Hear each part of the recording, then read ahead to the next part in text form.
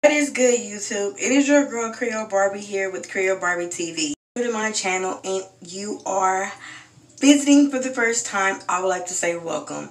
And if you are not new and a part of the Barbie gang, welcome back. If you liking my hair on my head, I got it from Cloud9, Sensational Cloud9. And the name of this unit is Barbie. It already comes pre-plucked, so ladies, if you don't know how to pluck them wigs, boo, it's here for you. And if you haven't already, be sure to check out my hair tutorial that is in the description link below. That way you can go ahead and get an update on how I achieve this look. In the meantime, I want to go ahead and give you guys some information about my overall experience at the post office, starting from orientation experience down to the work floor, the work environment, what to look for, and things of that nature. Basically, I started my orientation November the 9th, okay? So I go into orientation and we're sitting down, we're watching videos, safety videos, we're going over safety procedures. We're going over information about what we'll be doing at our particular site.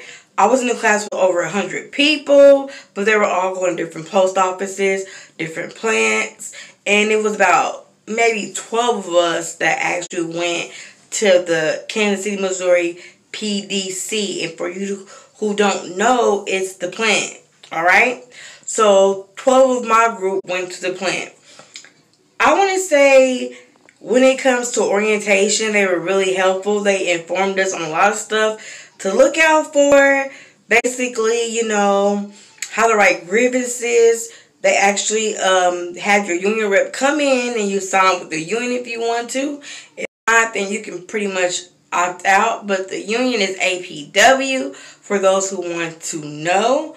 Also, they also give you sign in online using your EIN number and the password to be able to view your check stubs, view whatever time you accrued for vacation time, and so on and so on. They also basically just give you an overall outlook and experience on the post office and how great it is for a person who's going in the workforce and trying to look for a career, basically. People don't realize that when you go apply at the post office, yes, PSC start off as an entry level position, but you become regular. That makes you become career, and that's when you start racking up all those years because the goal is to get on. Also, just a good tip. When you go to orientation, make sure you're wearing the proper footwear. They will send you an email on things that you should bring. You make sure you bring a pen and make sure you bring proper footwear on your feet that you're wearing it, because the safety inspector will actually go around the room looking at everybody's feet to make sure that you are wearing the proper footwear. And she dismissed a few people in my class. So just to get you guys on the safe note and you don't get dismissed, go ahead and wear the proper footwear just to be prepared. Stay ready so you don't have to get ready. Schedule. Your HR rep from wherever plant or station you're going should be there. They'll tell you your position, and then they also will give you your schedule. Like for me, mine is PSC automation. That means I operate machine. I'm a machine operator, okay? Now, because I started when it was like Labor Day. No, it wasn't Labor Day. It was, I started when it was Columbus Day, so I was off that Monday and Tuesday. But when you go to the plant, your plant supervisor will then give you your schedule. So make sure if you have any type of vacation already, you know, bought tickets for and whatnot, speak up then and there. That way they can already have that figured out for you. Because when you get in there, you can't be going around saying, well, I had these days off in advance. Like, you have to speak up with your HR rep in the beginning. First day of working at the post office. So, me and my 12th group that I was in orientation with, we entered the building. We sat in the orientation room with the HR rep. She sat and went over everything again that was briefly spoke of. And the prior orientation class with the 100 people. At that point, she then told us to gather our things, make sure our IDs badges worked. For those who didn't, we stayed behind to make sure our badges worked, because in order to get inside the post office facility, you have to swipe this badge. Each time you enter, each time you leave. You swipe it when you hit the parking lot, and then you go swipe it again when you get to the door. So the thing I like about the post office is that it's highly secure. Can't nobody get in, and do not let nobody piggyback their way in behind you. So be sure you look behind you to make sure nobody's... So my first day of working, my supervisor took me and he paired me up with a trainer. We trained for a week. So don't feel like when you're going to go there, you're going to be out in the blind. Because you won't be in the blind. You have a trainer for a whole week. That's your time to ask a lot of questions. And make sure that you're hands-on. Because you cannot understand anything you're doing unless you're hands-on. It's a fast-paced environment.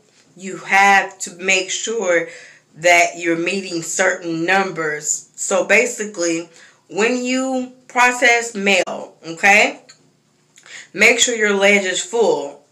Once your ledge is full, that's when you'll hit the start button on the machine for the mail to be processed. The goal for you is to process at least 30,000 mail pieces. Alright? As long as you're processing that much mail in the first round of processing the mail, and in fact, if you are a seasonal worker, make sure your numbers are looking good, because that will get you called back quickly.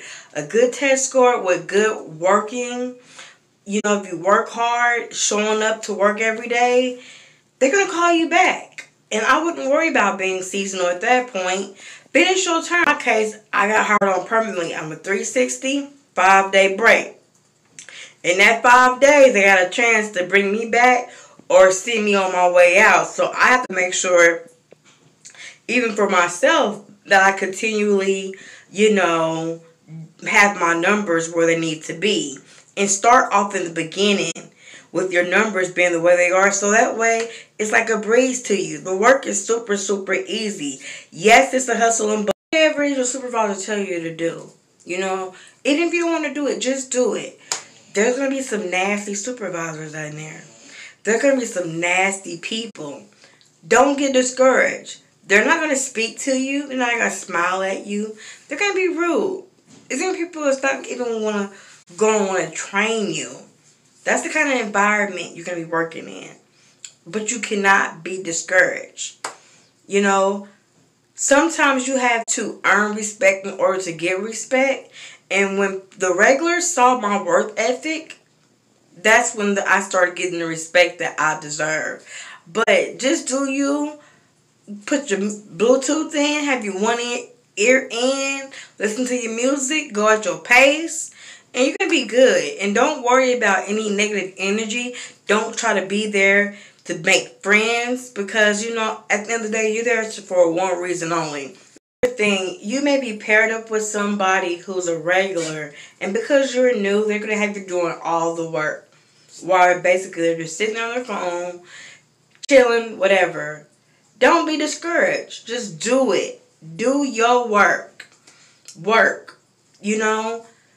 And everything that you're going through will soon come to pass. Seriously, but just make sure you do your work. Don't worry about what nobody else is doing. Don't worry about talking to a supervisor, writing a grievance, none of that, You starting in, you're going to be the lowest man on a totem pole. People are going to take advantage of that. So they're going to see that as a break period. As long as you ask questions and work, gain the experience and the knowledge you need to know and have in order to be successful at that job, then you're good. It's like a breeze. So that is my overall experience right now at the post office. So if you are a seasonal worker, make sure you stay in connection with your supervisor. Let them know that you want to become permanent and what is it that they're looking for. Ask them simply, hey, how am I doing? Is there anything I need to work on? You should have weekly huddles. Also, they should have your numbers and whatnot on the board for whichever station that you're working in. So be sure to look at your station. When you're running mail, it'll show you how much mail you're processing. Look at those numbers. Pay attention to that. All the information I'm giving right now is for you to get called back. Because that's the overall goal of your season, to get called back. Because the money is good. The money is there. You know? Stay those extra overtime hours if need be. If your machine is down and maintenance is working on it, go find somebody who doesn't have a partner and help them. Trust me, the supervisors are looking at that. My video with my overall experience at the post office. Thank you guys for watching. I do apologize if I have not been posting a lot lately. But as you can see, I've been on the grind, hunty. I'm still working at the post office. I'm still working in my security job on call. So I'm literally on the grind. But I am making sure that I deliver what y'all need. Because I want to see everybody that subscribed to my channel, they comment on my last comment below when I said I got a new job at the post office and how y'all was giving me that feedback and that energy. I need it for this video. But in the meantime, if you need any help with anything, whether it's applying for a job at the post office, looking up something, anything in reference to automation, I got y'all.